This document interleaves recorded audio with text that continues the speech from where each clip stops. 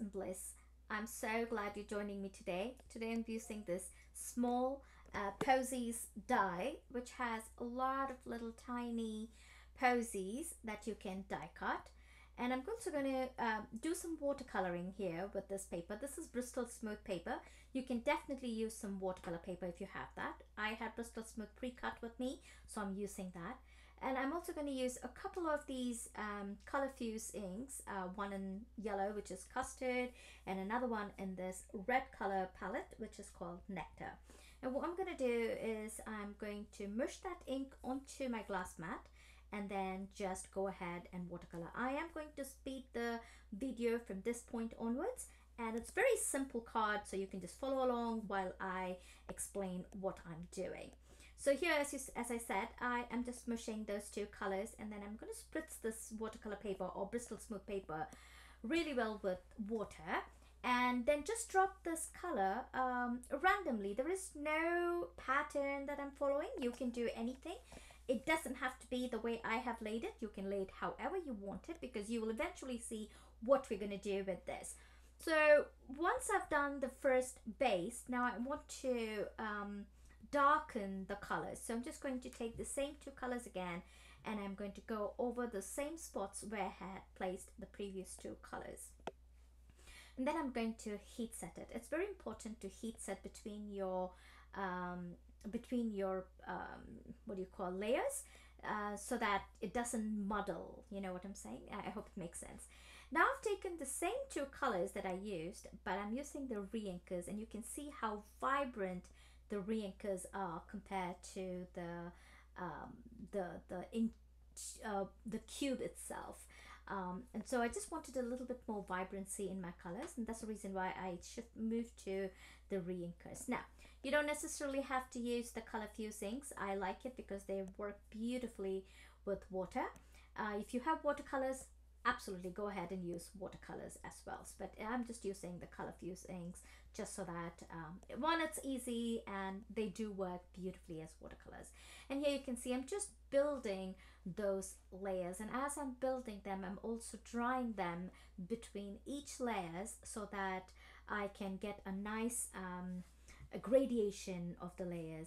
And then I'm also going to add some on the glass mat, and I'm going to just mush that paper onto that watercolor, so you can just see it creates more texture to that watercolor surface. Don't worry about streaking and the droplets. All of that will look beautiful when we start to go with the card. And then I'm going to spray it with some water here, and what that does is the water takes away some of the ink, and I'm just going to heat set it, and then I'm going to take tissue paper or paper towel, and I'm just going to absorb the water, and you can see how it's kind of created that water spots all over the place. Now I'm going to take the die cut that I showed you earlier, and I'm going to die cut these two different kinds of posies multiple times, and here you can see I've got them all die cut. I had earlier done another panel which was a little darker than the one that I created on the video, so I've got two different color sets. And then I'm going to take a side folding white note card, and I'm going to make sure that I have it laid flat so it doesn't pop up on me for the next step. And then I'm taking this stencil from Brass and Bliss as well. I will have the name of the stencil in the description box below. And I'm going to take the sticky mat here so that I can hold the paper or my cardstock in place so it doesn't move. You can always add tape to keep it on your surface as well. I had the sticky mat so I could use it, but I am taping the stencil on the cardstock so that nothing moves. And then I'm going to take this yellow distress color oxide ink, and I'm just going to blend some yellow shading from the bottom to the top, and I'm keeping the darker color concentrated in the bottom and going lighter as I go above. And then I'm also going to take some gold watercolor paint, and I'm going to add some splatter to this background. You can see here, and it looks beautiful. I love splatter whenever I'm doing some watercolor because it just adds to the card. And then I'm just going to peel off the stencil, and you can see what we are left with, and you have that little frame with the color that you have added, or the little ink blending that you have added. Now what I'm going to do is I'm going to just take a tape here and I'm going to tear it to the bottom. That's just, again, I'm masking that bottom.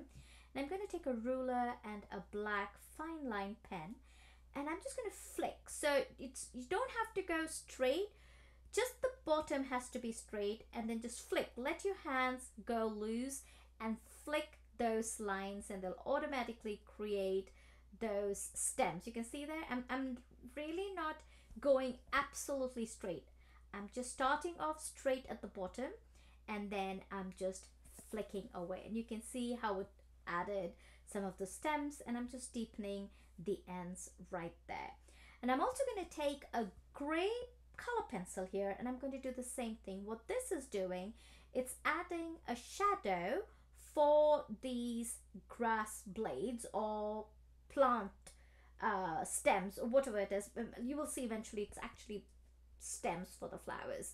So I'm just adding some shadow, and you can see there very lightly. I don't know if you can see it, but it is there. Can you see that? So there's some shadow created by those grass blades. Now I'm just going to drop these flowers, and all you're going to do now is just add those flowers to the end of each of those stems that you created. Just go to town with this. There's really no thinking here. Put a dark one, put a light one. If you do not have two shades that I have created, if you have just one shade, you'll be fine, because there are so many variations that comes out because we did that watercolor paper at the beginning.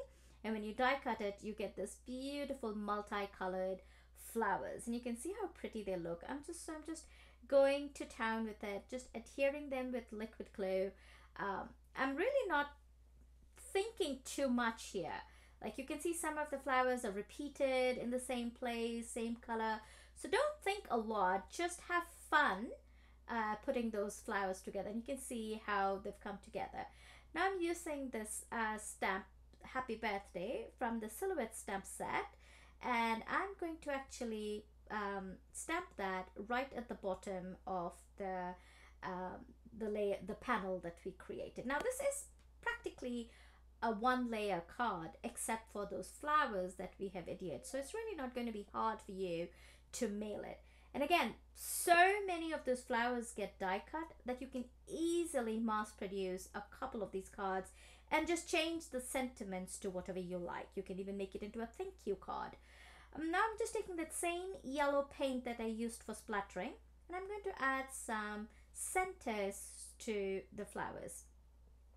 Some of them I'm leaving blank, and the reason for that is I'm going to add some gemstones to the centers of a few of them. Again, just to kind of add a little extra detail to a very simple card. I just feel like the vibrancy of the colors, the background, the stamp, the black stamped Happy Birthday, and these gemstones just adds to this very, very simple card. I hope you really like this video. Here are some close-ups of those cards that we created, and I really hope you give these die cuts a go and you enjoyed this video. I'll see you next time. Until then, stay blissful.